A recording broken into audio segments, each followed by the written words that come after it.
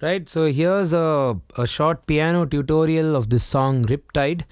Um, it's a really nice song for understanding groove, because the groove comes from a rather different instrument. If you're a pianist, it comes from a ukulele, right? So the style of playing that instrument itself is completely different than the piano or even a guitar. It's a very unique instrument. So if you try to play those songs on a non ukulele, it's going to definitely help you improve your rhythmic chops greatly, right? So when I transcribe the song, what you'll find is you'll have a rhythm which is going on like this.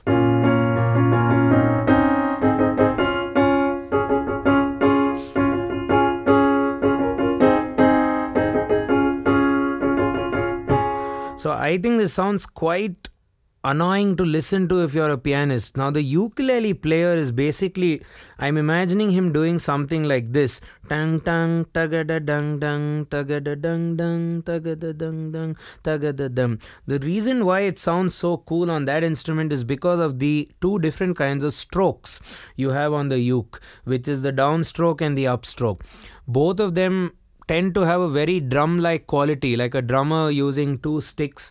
It creates a very unique vibe. So on the ukulele,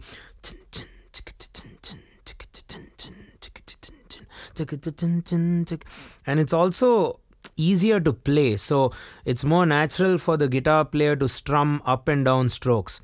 Now on the piano, you don't have that luxury. You'll have to do,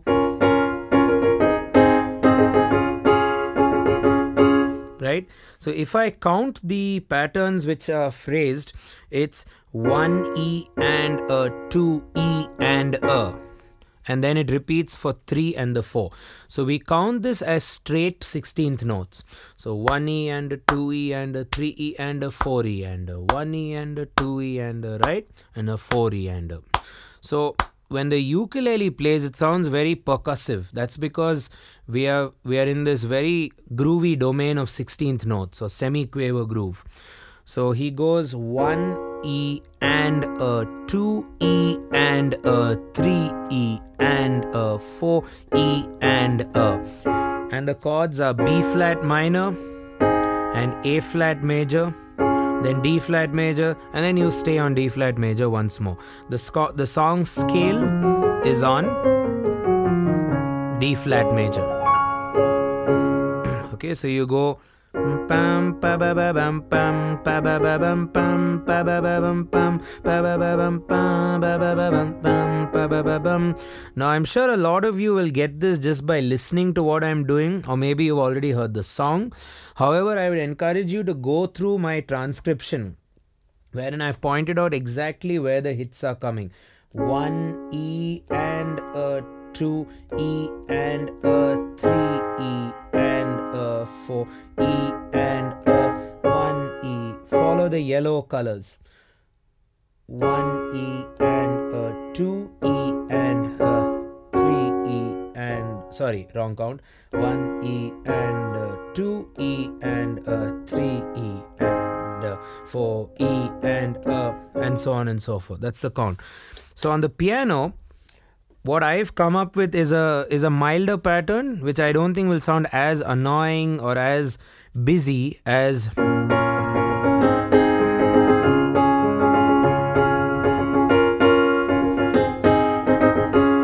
on the piano. The good thing is both our right hand and left hand are completely independent, right? So what I've thought of doing is do like a 1, 2, 3, 4 and so on. 1 E and a 2 E and a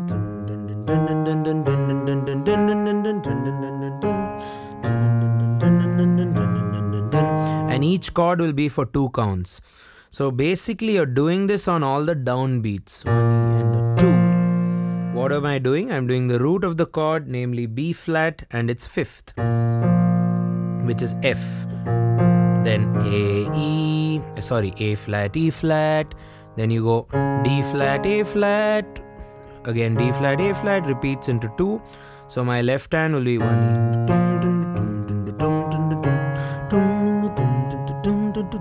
for pretty much the entire song.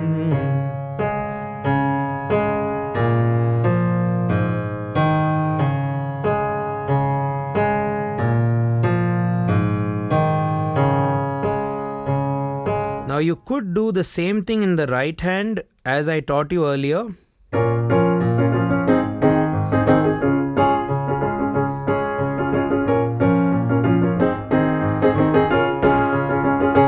Like that, an energetic vibe. However, I think it's going to be a bit tough for you. It's also tough for me. Even I'm struggling to play it right now.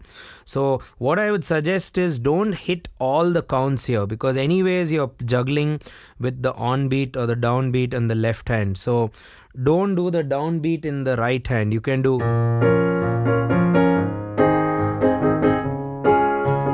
one E and a 2 E and a and E and a. So whatever I marked in the second line is what you can play in your right hand, and you can probably ignore the 1 as well, which I marked here. I have marked it, but you can ignore that 1 which you're anyways doing in the left, right? So 1 E and a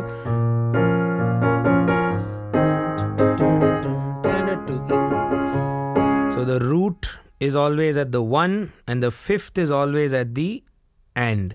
1 and 2 and 3 and 4 and 1 and 2 and 3 and next.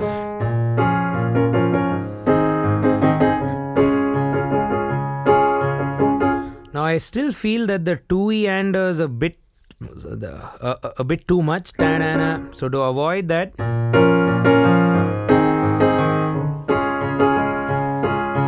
you can just strike it at the E. So that's 1 E, 1 E and a 2 E and a 3 E and a 4 E and a.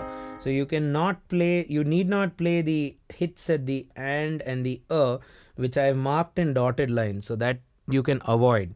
So 1 E and a 2 E and a 3 E and a 4 E and a 1 E and a 2 E and a 1 and a 4 E and a, right? So just get the ands of the 1, the E of the 2, then the and of the 3 and the E of the 4. Let's see how that sounds. All we are trying to do is make it a bit more groovy and a bit more natural for you as a pianist.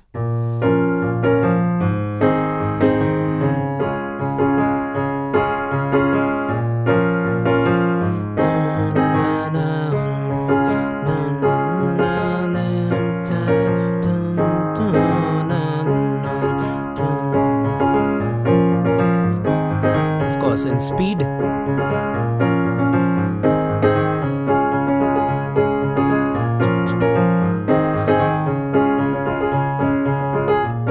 And if you want to bring out that triple hit flavor where he does it, the E, the and the of the 2 and 4, you can, instead of hitting the chord bang on,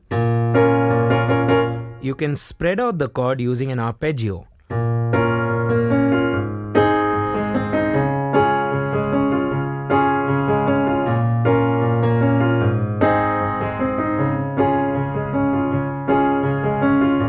So let me slow that down. 1 E and a 3 E and a 1 E and a 4 E and a.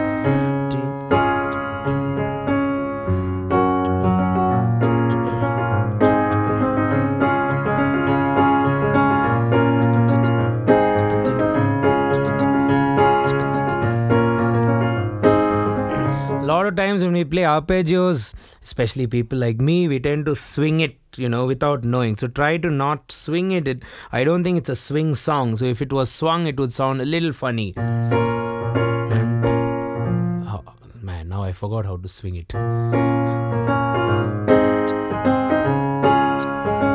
There we go.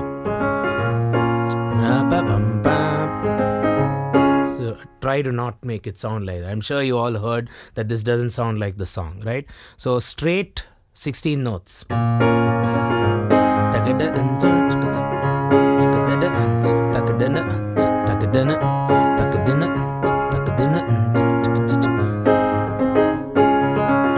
And the key is what you do in your left hand at 1 and 2 and 3 and 4, and that consistent rhythm should keep going.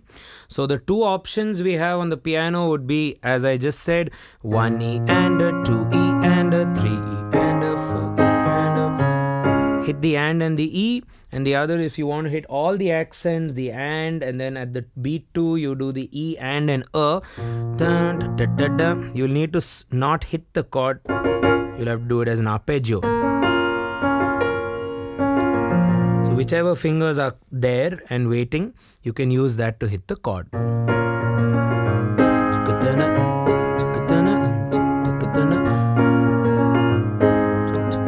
This is without arpeggios. Quite cool as well, right?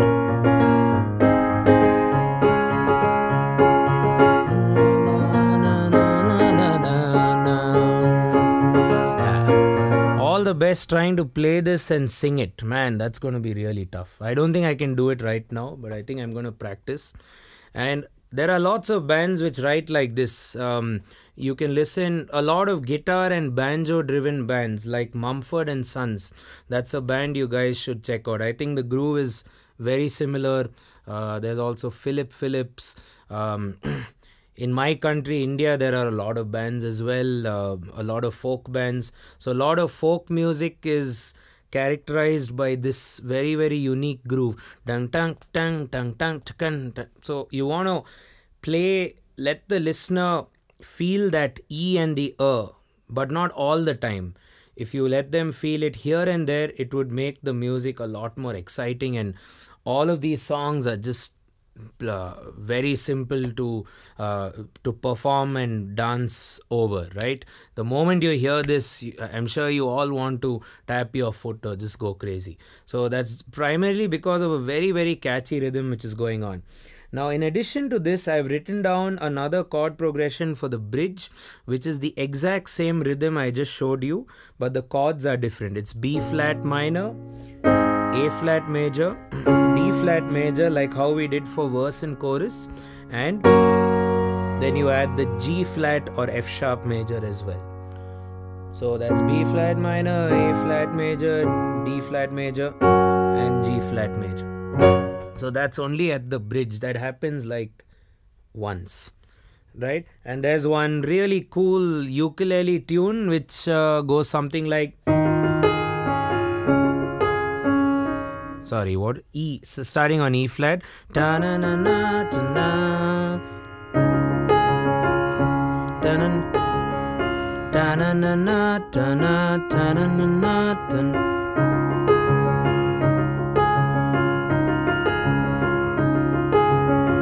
I think that's a better way of playing it. Probably don't use your thumb. 2,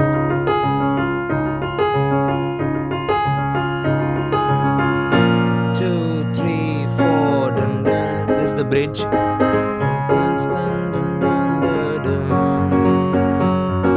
So after the second chorus, you have that ukulele playing.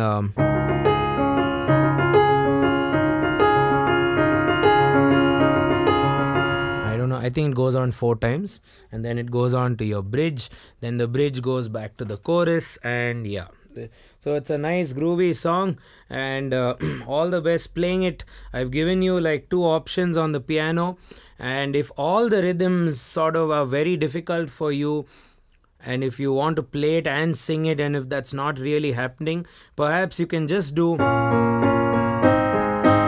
a rhythm like this. So to wind up, I'm just going to show you like the easier rhythm, which I'm sure any of you who are just starting off with the piano can get with. Keep the same left hand. 2,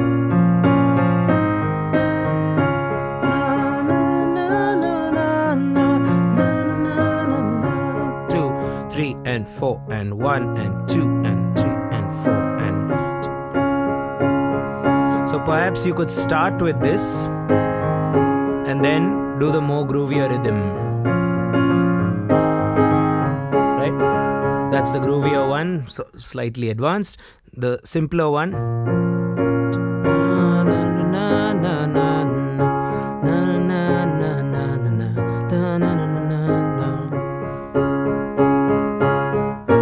and so on and so forth. Right, so all the best with Riptide. Quite a nice song. Enjoy, and try to jam also with a drummer, or try to use this in a band. It'll be nice to play this song in a band. I can't wait to try it. To find a drummer. Yeah. Cheers. Don't forget to like, subscribe, hit that bell icon for notifications. Leave us a comment for any other video you'd like us to do next. And don't forget to share the video with all your musician friends. Cheers.